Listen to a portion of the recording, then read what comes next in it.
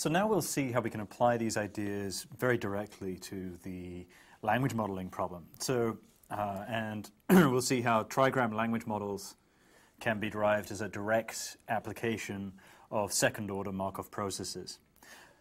So a trigram language model will consist of two things. Firstly, we'll have some finite set V, which is just going to be the vocabulary in the language model in exactly the same way as before. So it might have words like the, a, Beckham, and so on and so on. Again, this might be a fairly large set, might be a few thousand, or even a few tens of thousands of words. And then the second part of a language model is a set of parameters. So for every sequence of 3 words, UVW, so this will be referred to as a trigram, a sequence of 3 words, we have a parameter QW given UV. We'll see very soon the role these parameters take. W could be any element of V, or it could be the stop symbol, and U and V could be any element of V in addition to these special start symbols we saw in a second-order Markov process. And given these definitions, the model defines a distribution as follows. So for any sentence x1 through xn, where each xi is in V for I equals 1 to n minus 1, and where xn equals stop,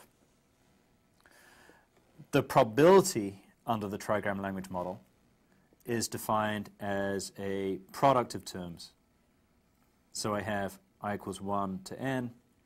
At each point, I have q of xi given x minus 2, x minus 1.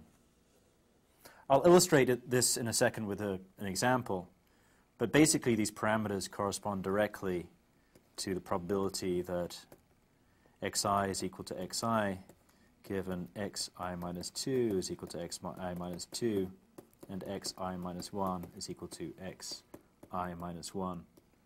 So this is basically just a rewrite of the second-order Markov process I showed you in the previous section. So that's the formal definition, but things should become a lot clearer if we go through an example, because what we end up with is really a very simple model. So let's take a particular sentence, for example, the sentence, the dog barks. As before, we have the stop symbol at the end of the sentence. We'll always have that. So in this case, the probability assigned to this sentence under the language model is a product of terms. So you'll notice that we have each of the words, the, dog, barks, and stop. And at each point, we condition on the previous 2 words in the sequence. So for example, barks is conditioned on the and dog because those are the previous 2 words in the sequence. So what we're doing here is essentially treating sentences as being generated by a second-order Markov process, where each word in the sentence is chosen conditioned only on the 2 previous words in the sentence. And that is a trigram language model. So let's just talk briefly about this assumption that each word depends only on the 2 previous words. So that clearly is a very naive assumption. And in fact, it's possible to construct all kinds of examples where that independence assumption is very clearly violated. And in fact, later in the course, we will see models, for example, probabilistic variants of context-free grammars, which are arguably much more realistic models of language in that they capture much longer range dependencies than just the previous 2 words in the sentence. Having said that, trigram language models are tremendously useful. It turns out that they are quite difficult to improve upon, and they have the benefit of considerable simplicity in that all you have to do is estimate these trigram parameters in the model. This estimation problem we'll come to a little later in this lecture. But to summarize, For any sentence, its probability is a product of terms. We have one of these Q parameters for each trigram in a sentence, where we condition each word on the previous two words. So this leaves us with a remaining estimation problem, which is that we want to estimate these Q parameters in the model. So, for example, we might want to estimate the probability of laughs, given that the previous two words were the and dog. And we'll spend quite a lot of time on this estimation problem. And it turns out to be quite a challenging problem. Let's first talk, though, about a very natural estimate for this quantity, and this is often referred to as the maximum likelihood estimate, and it's really a very intuitive estimate. So recall again that we've assumed that we have a training set. So we have some example sentences in our language. We might typically have maybe a few million, or a few tens of millions, or maybe even a few billion words or sentences. From these training examples, we can derive counts. So, for example, count of the and dog would be the number of times I've seen the word the followed by dog in my training examples. Count of the dog laughs would be the number of times I've seen the trigram sequence, the followed by dog, followed by laughs.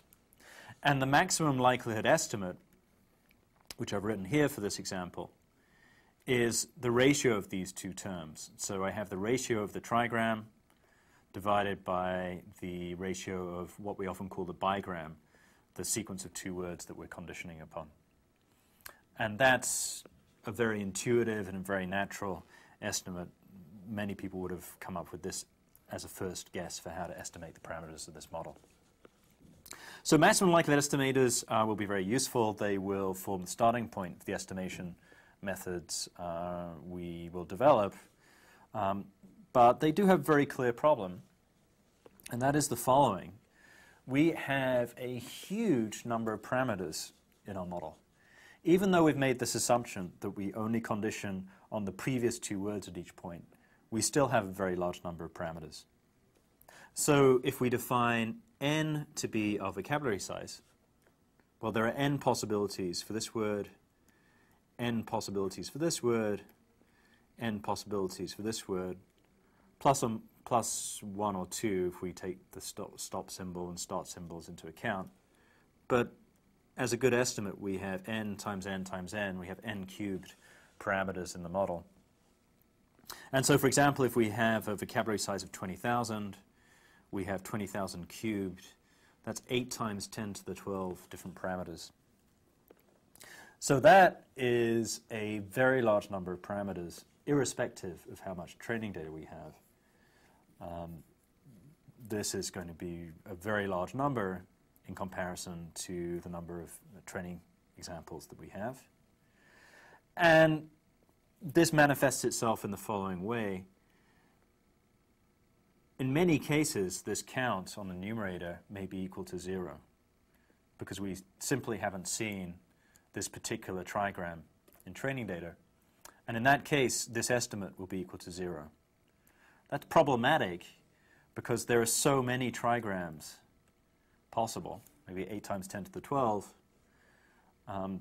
that just because we see a trigram 0 times in training doesn't mean that we should say this estimate is equal to 0.